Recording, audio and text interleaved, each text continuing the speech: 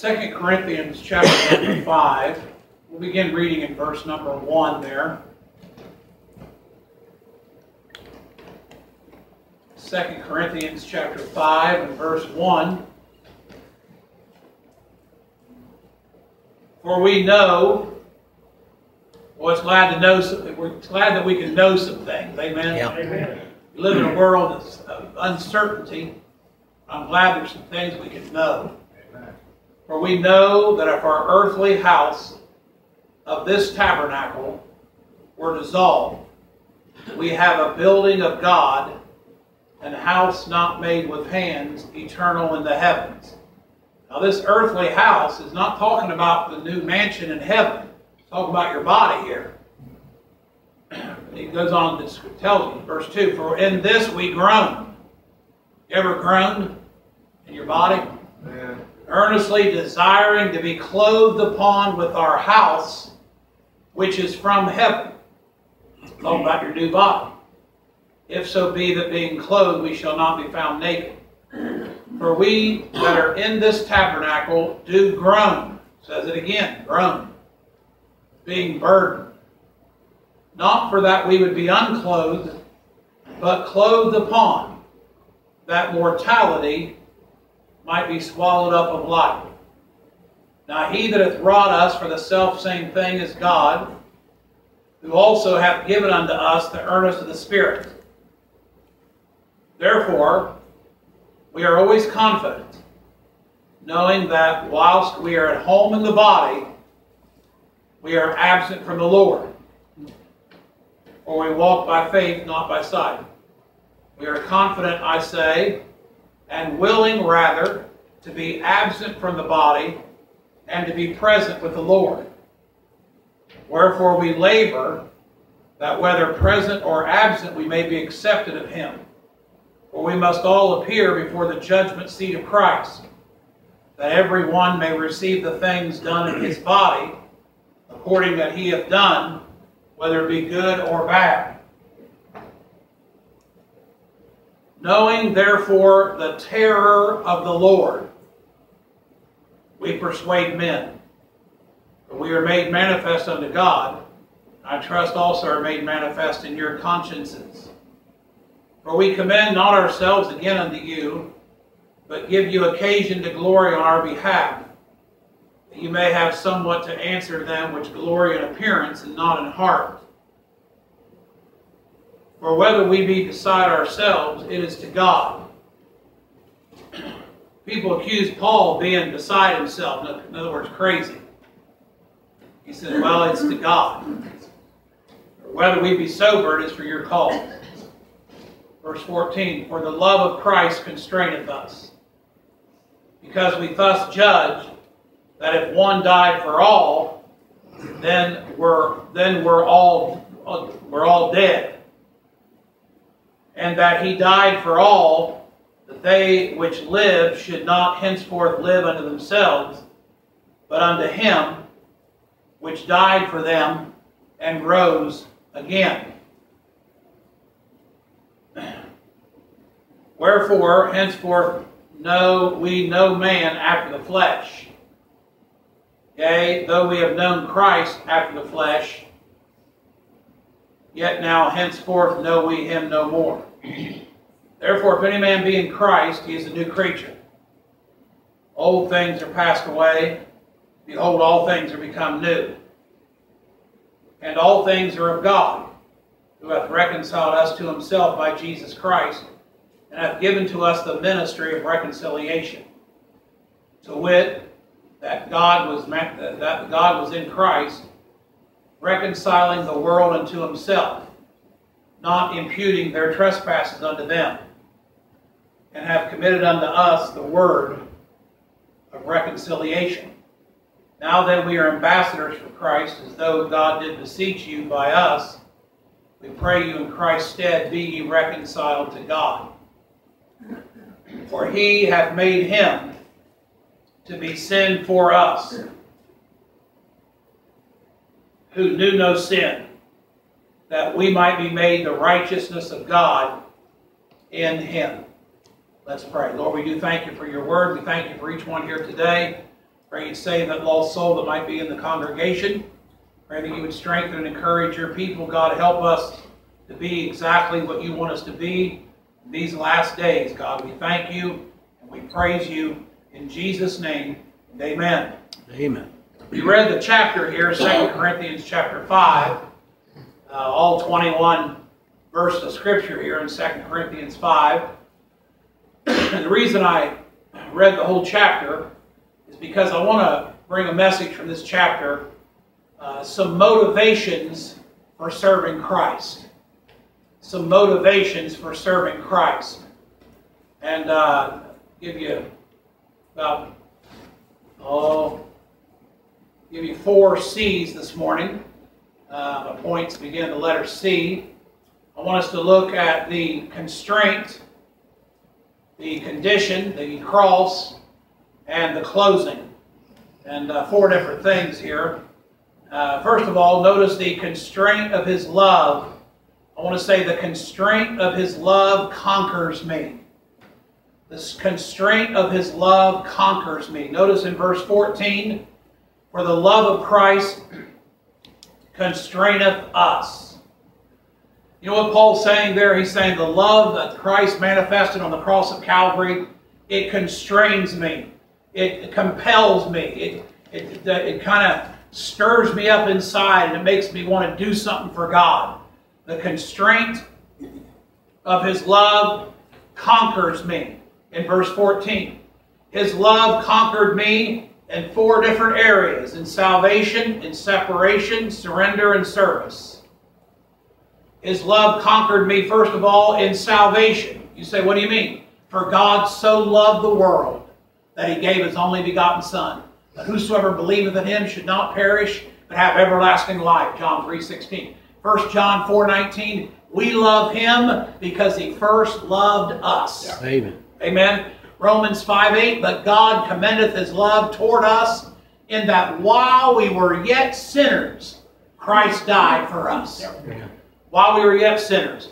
The constraint of his love conquers me. His love conquered me in salvation.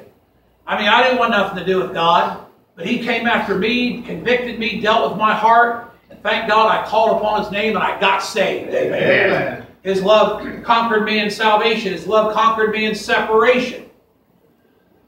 In other words, it makes me want to be different. A Christian ought to look a little different. He ought to act a little different. A lot different than the world does. Ought to be separated. Wherefore come out from among them, be ye separate, saith the Lord. 2 Corinthians 6:17. Paul said in Titus 2:11 and 12, for the grace of God that bringeth salvation hath appeared to all men, teaching us that denying ungodliness and worldly lust, we should live soberly and righteously and godly in this present world. And so his love conquered me in separation, in salvation, in surrender. In surrender. Galatians 2:20. I'm glad that God so loved the world. But you know what? He loved me, you and I personally. Yeah. Galatians 2:20. I am crucified with Christ. Nevertheless, I live, yet not I, but Christ liveth in me. And the life which I now live, I live by the faith of the Son of God, who loved me and gave himself for me. 2 me's in Galatians 2:20. That gets very personal. Amen? Yeah. I thank God for that. His love conquered me in surrender. So he gave his life for me. I want to give my life for him and serve him and be what he wants me to be. So the constraint of his love conquers me. His love conquered me in salvation, in separation, in surrender, and fourthly, in service. In service. And the verse is right here in the chapter, verse 14. For the love of Christ constraineth me. Constraineth us. Paul's saying the love that Jesus Christ manifested on the cross of Calvary constrains me, compels me, urges me, and woos me on to do something for the glory of God in service. The constraint of his love conquers me. Number 2, the condition of the lost concerns me. Number 1, the constraint of his love conquers me. But number 2, the condition of the lost concerns me. You You say, where's that at? Verse 14 again in the chapter. For the love of Christ constraineth us, because we thus judge, here it is, that if one died for all, then we're all dead. And that he died for all, that they which live should not henceforth live unto themselves, but unto him which died for them and rose again. You see, this is the motivation for serving Jesus Christ. The condition of the lost concerns me. Let me give you 4 D's about the lost. Number 1, they have a deceitful heart. A deceitful heart. Jeremiah 17:9, the heart is deceitful above all things and desperately wicked. I got to think about that verse. The heart is deceitful, and listen to this, above all things. That's pretty deceitful. Yeah. It's deceitful above all things. There's a lot of deceitful things. But the heart, the human heart and mankind we're born with when we're born of our mother's womb is deceitful above all things and desperately wicked. Who can know it? He said, I, the Lord, search the heart. They have a deceitful heart. Secondly, they have a darkened mind. A darkened mind. 2 Corinthians 4, verse 3 and 4.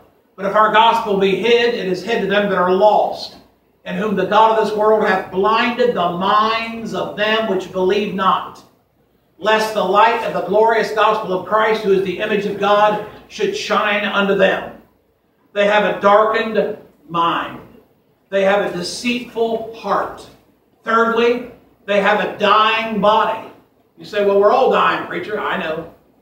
But unsaved people don't even realize they have a dying body.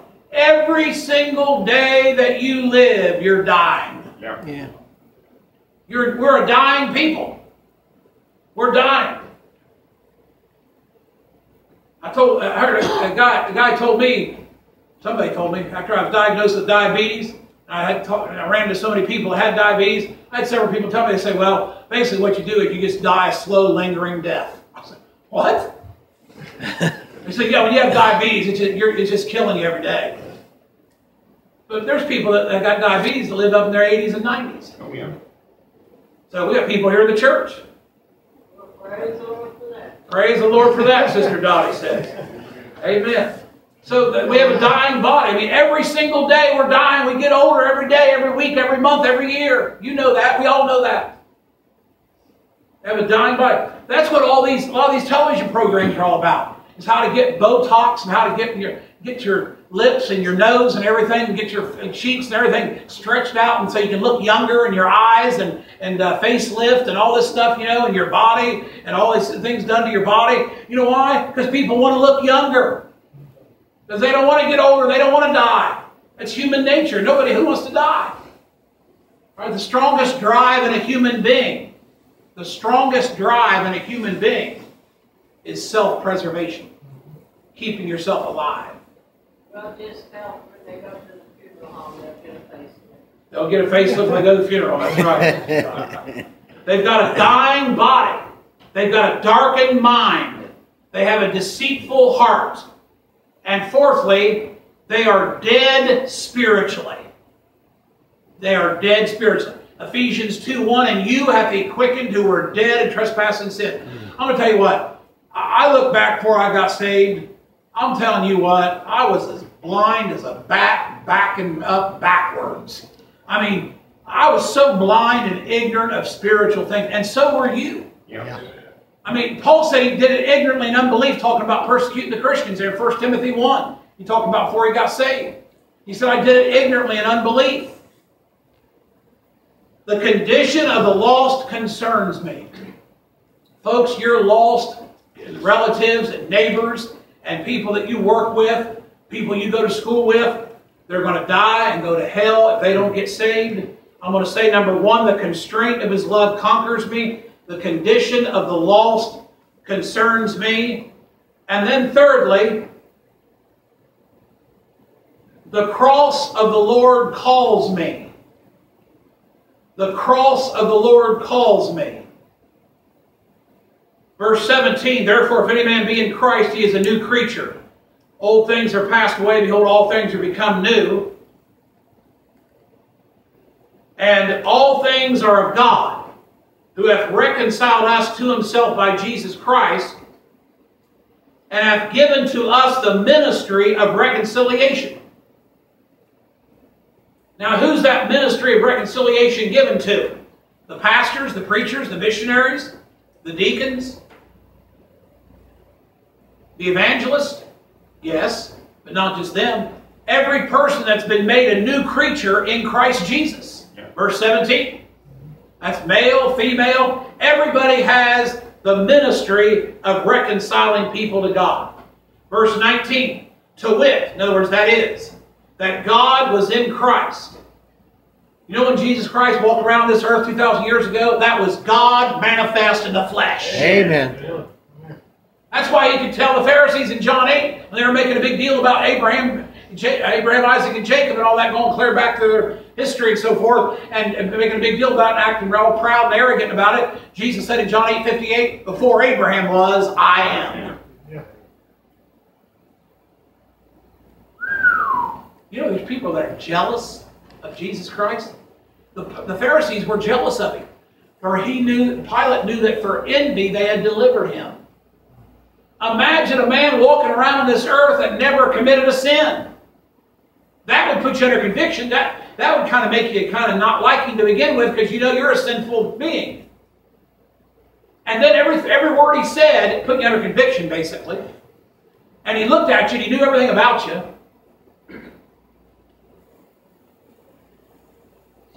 Verse 20, now then we are ambassadors for Christ, as though God did beseech you by us. We pray you in Christ's stead, be ye reconciled to God. For he, God, hath made him, Jesus, for he hath made him to be sin for us, who knew no sin, that we might be made the righteousness of God in him. You know how you get the righteousness of God? Accepting Christ. Christ is the righteousness of God. Number 3, the cross of the Lord calls me. Now let's look at 3 things here. The cross ministry of the Savior was to die. The cross ministry of the saint is to declare. And the cross ministry to the sinner is to deliver. All right, the third point is the cross of the Lord calls me. A, the cross ministry of the Savior was to die. In verse 21, I just read it. It was a ministry of suffering. Of suffering. Verse 21, for he hath made him. He hath made him, look at that, a ministry of suffering. I mean, you read the gospel account. You know, I'll tell you what, you ever get discouraged and depressed and get down in the dumps and get feeling sorry for yourself, which sometimes we do as Christians, go to the 4 Gospels, or at least 1 or 2 of them, and read just the crucifixion accounts, where Jesus Christ was murdered. How they lied about him, how that he could have killed every one of them right on the spot if he wanted to. Yeah. But he didn't. He didn't. A ministry of suffering. Now, I'm going to tell you something, folks. I can preach an hour on every one of these things here, but there's suffering. Most of you know that. In the Christian life, there's suffering. There's times of bereavement. We lose loved ones to death. You might lose your job, might lose your health. You might lose your spouse, a child. I mean, there's suffering in the Christian life. For unto you is given the behalf of Christ not only to believe on him, but also to suffer for his sake. Philippians 1:29. So, the cross ministry of the Savior was to die. It was a ministry of suffering. And secondly, it was a ministry of sacrifice. For he hath made him to be sin. To be sin is the sacrifice. God made him is the suffering. For he hath made him, that's suffering, to be sin. That's sacrifice. He knew no sin. He committed no sin. He did no sin. Neither was guile found in his mouth. 1 Peter 2:22. There's a ministry of sacrifice. Not only is there in Christian life sometimes suffering, but there's sacrificing. You know, I'm not trying to be a smart aleck, but a lot of people don't want to serve God because they know they're going to have to sacrifice. God might call them to sacrifice a little bit of something. Not just money, but sacrifice your time. Sacrifice your abilities, your talents. Sacrifice some material possessions or things, or whatever it might be. It could be 1,000 things. And people don't want to do that. So they just, and when they get to judgment, God will go, A ministry of sacrifice, to be sin. And then a ministry of substitution is to be sin for us. For us is the substitution. 2 Corinthians 5:21, for he hath made him, is a ministry of suffering. To be sin is a ministry of sacrifice. For us is a ministry of substitution. Well, I'm glad he took my place. Amen. Amen. He took our place on the cross of Calvary. So you and I don't have to burn in hell. Amen. Amen. And so that's why when a person says, I don't want you, Jesus, I won't accept you, Jesus, it's a free gift. They don't have to do anything. You just got to accept it. You know why they don't? Because of pride. That pride will damn their soul in hell. Yeah. No questions asked. Because they're willing to say, I thank you for doing what you did on the cross, and you got beaten beyond recognition, you got like a bloody massacre, and you did it voluntarily and all that. That's good. I'm wonderful. I'm glad you did it. But I think I'm a pretty good person. I think I can do it. And they can't do it. They die and they burn in hell forever. What a terrible thing. I'll tell you what. I know you folks are probably getting tired of me saying this, but I don't know what it is. The past year, ever since I read that message and read that, Charles Spurgeon said that the hell of hell is the fact that it's for eternity. I can't get it out of my head. Because I think about people who have died and probably went to hell, and they'll never be able to get out. And then I look at people today, I've got loved ones, relatives, family members that are not saved, and I know that most of them will probably die and split hell wide open. I pray they don't. But they'll never be able to get out. And when you look at eternity, when you look at everything in the light of eternity and people dying and going to hell, there isn't a whole lot in this world that means a whole lot. To be honest with you. You say, well, it means a whole lot to me. I love the world, preacher. Go ahead, help yourself.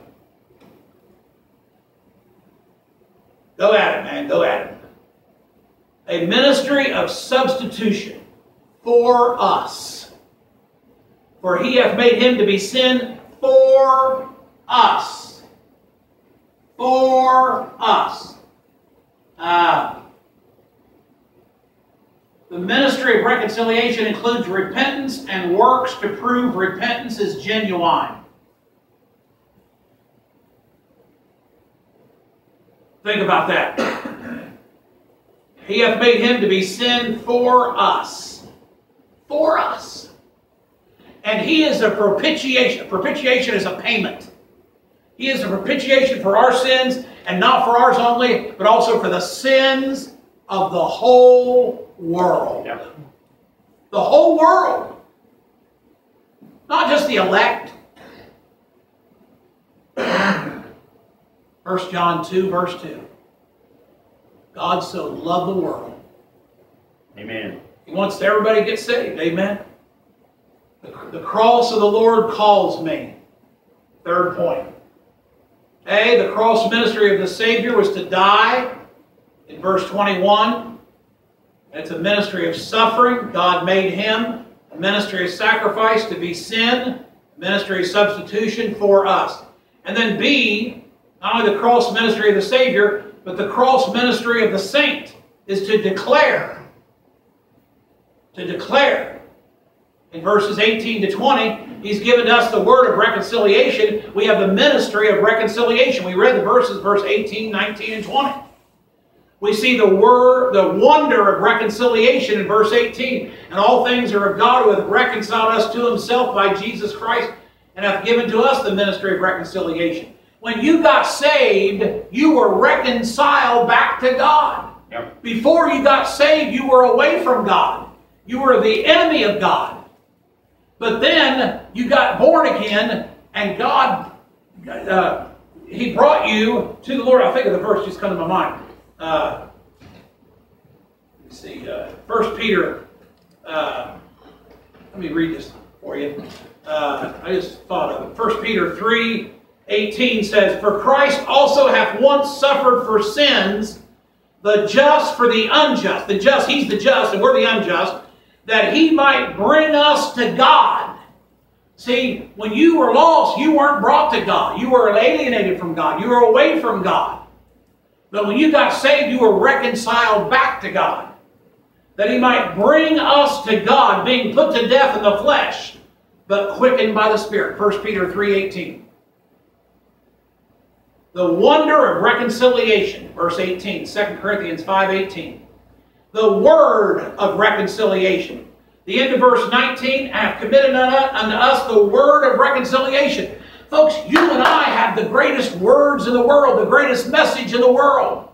The gospel. That's why we got these gospel tracts. Why do you think Fellowship Tract League is over here putting out millions and billions of tracts every several years? Why do you think God's raised up these tract distribution places all over the country? Fellowship Tract League and several others.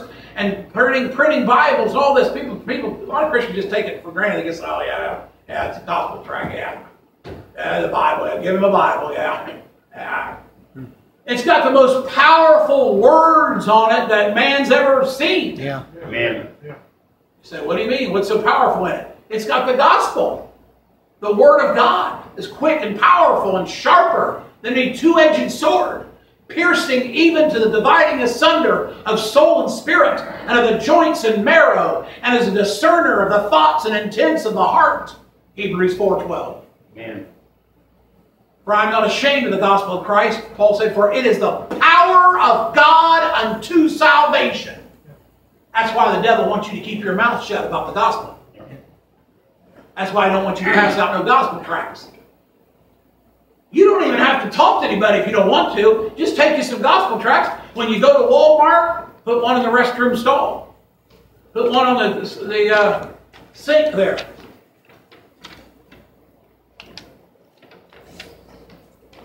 Oh, I don't know. Don't put my address on the back of it. They'll probably call me.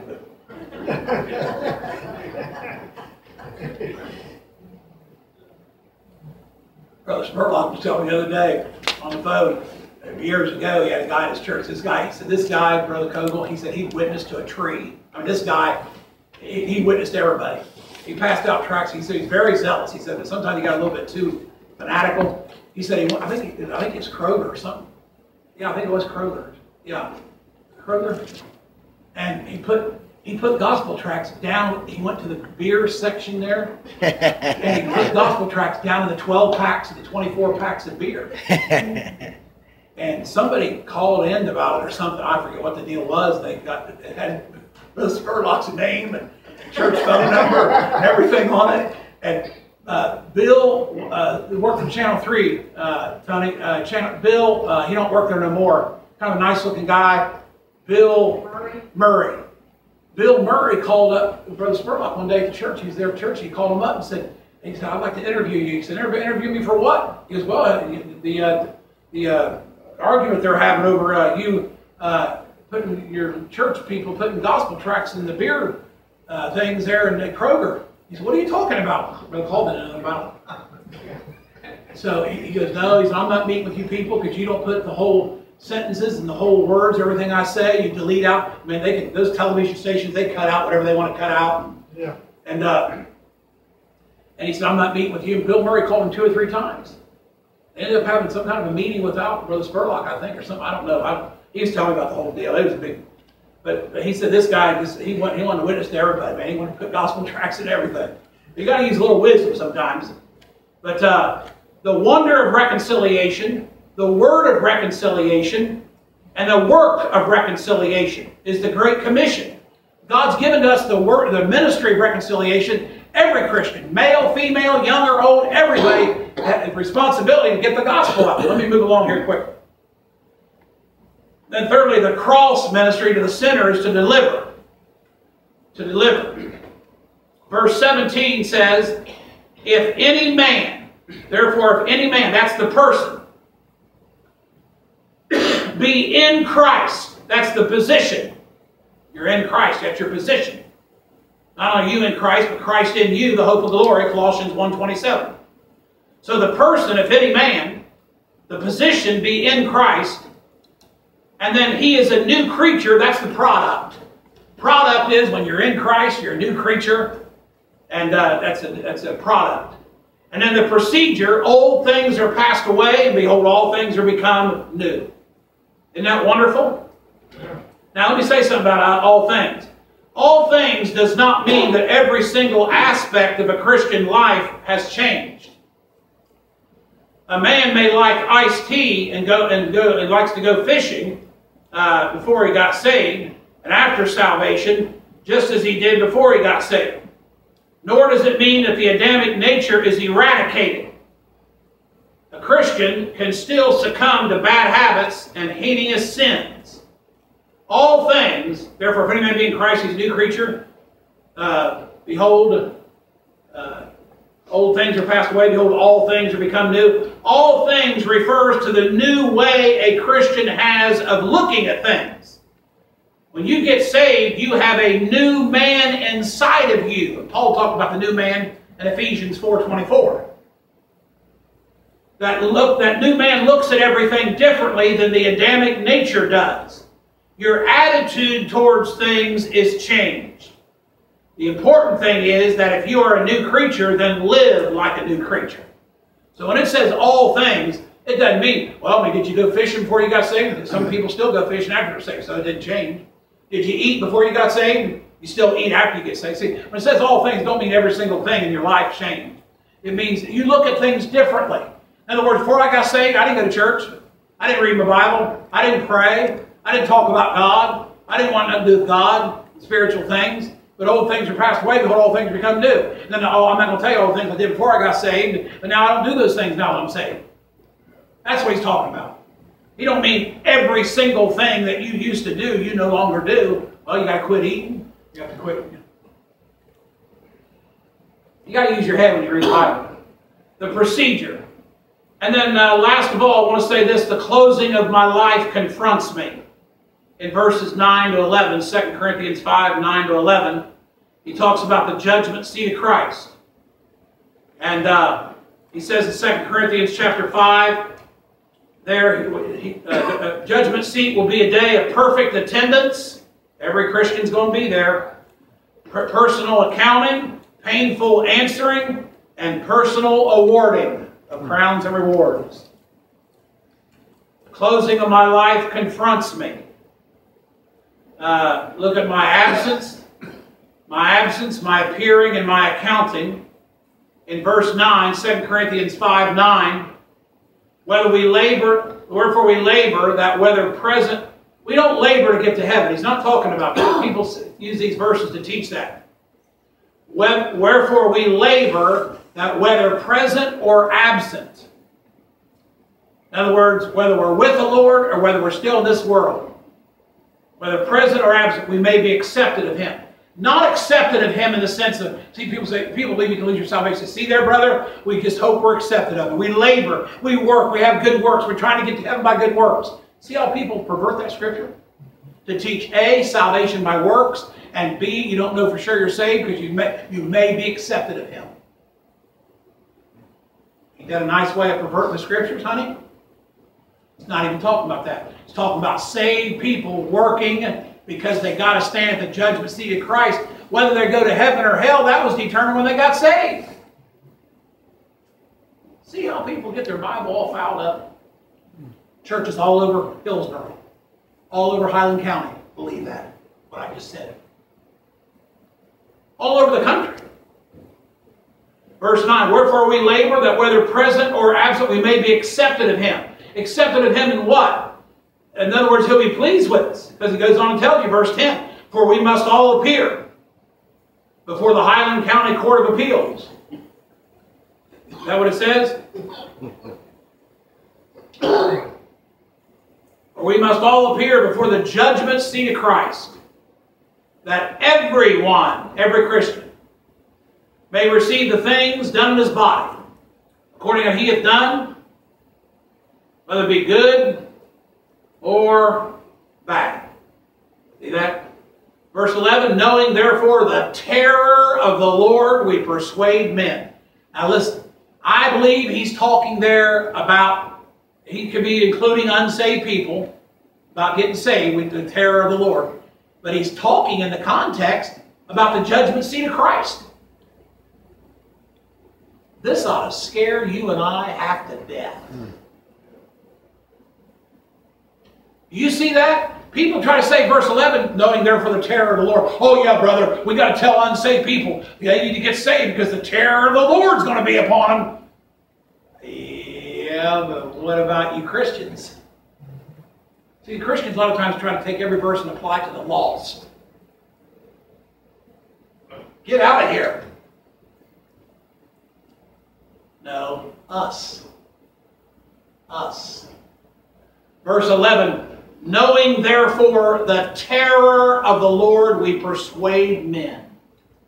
But we are made manifest unto God, and I trust also are made manifest in your consciences. And whose consciences? The church at Corinth. He's talking right in Corinthians. He's talking about judgment seat of Christ, saved people. And in the context, he says, knowing therefore the terror of the Lord, we persuade men what? Persuade them to live right, and do right, and act right, and talk right. Do what's right. Obey God. Live for God. Because you're going to stand before God for the way you lived in this life. Knowing therefore the terror of the Lord, we persuade men. I believe he's talking about persuading unsaved people to get saved, but I also don't just confine it to that verse to lost people. He's also talking about saved people. What? Getting saved? No, they're already saved, but saved people living for God. Do you know how many people in America are saved? Born again. And aren't serving the Lord? You'd fall over dead in your padded pew right there if you knew. Who knows? Who really knows the number? God does. He can tell you how many exactly there are. God could tell you and I how many born-again Christians there are just in America. I mean, he could tell us how many there are in the world. But we'll just confine it to America. God could tell you and I in a heartbeat how many born-again Christians, first of all, how many born-again Christians there are in the country. Then he can tell you how many there are that are actually really serving the Lord. We don't mean perfection. No, none of us are perfect. We're not talking about being perfect. But just serving the Lord. Reasonable service.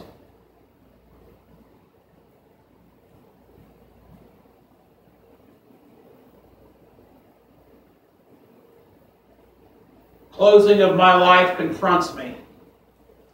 My absence from the body, present with the Lord. 2 Corinthians 5, verse 6. Therefore we are always confident, knowing that whilst we are at home in the body, in other words, you're living in this body, we're absent from the Lord. In other words, you're not with the Lord. Verse 8, we are confident, I say, and willing rather to be absent from the body. That's your death. And to be present with the Lord. So there's my absence. My appearance in verse 10, we must all appear. And my accounting at the end of verse 10, that everyone may receive the things done in his body according to he hath done, whether it be good or bad.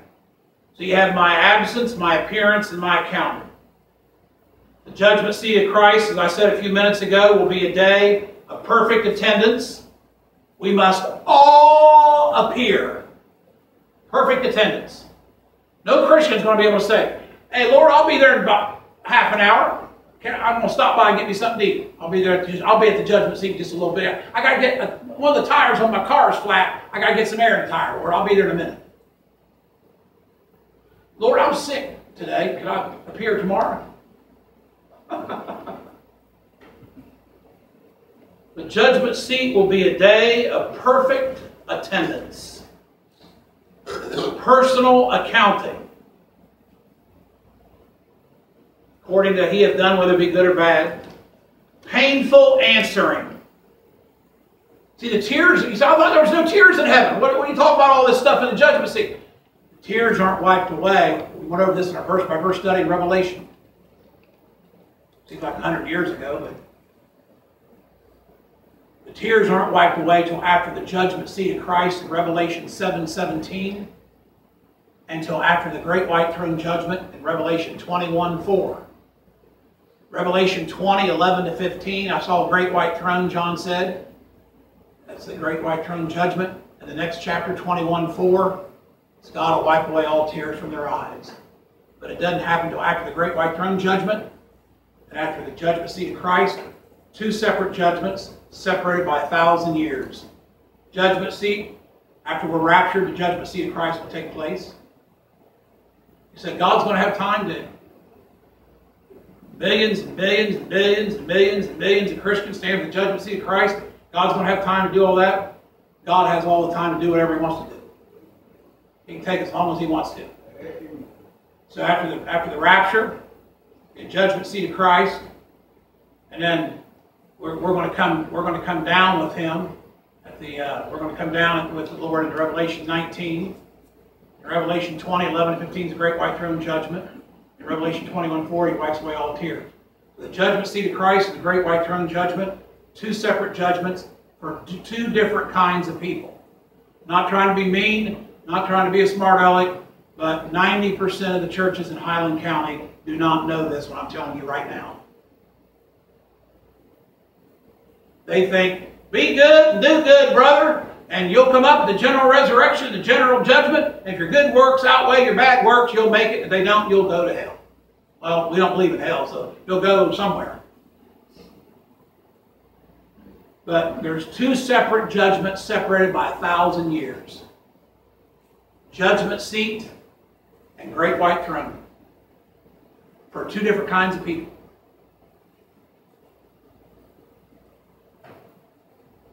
People don't know that because they don't rightly divide the word truth. They confabulate all the scripture together in one big smorgasbord. They don't rightly divide the word truth. Therefore, they don't have their doctrine right. Painful answering. And then last of all, personal awarding, thank God. That everyone may receive the things done in his body according he hath done, whether it be good or bad. Verse 10. The end of verse 10. Good. You done good? Would be personal award. Paul said, henceforth there is laid up for me a crown of righteousness, which the Lord, the righteous judge, shall give me at that day, and not to me only, but unto all them also that love is appearing.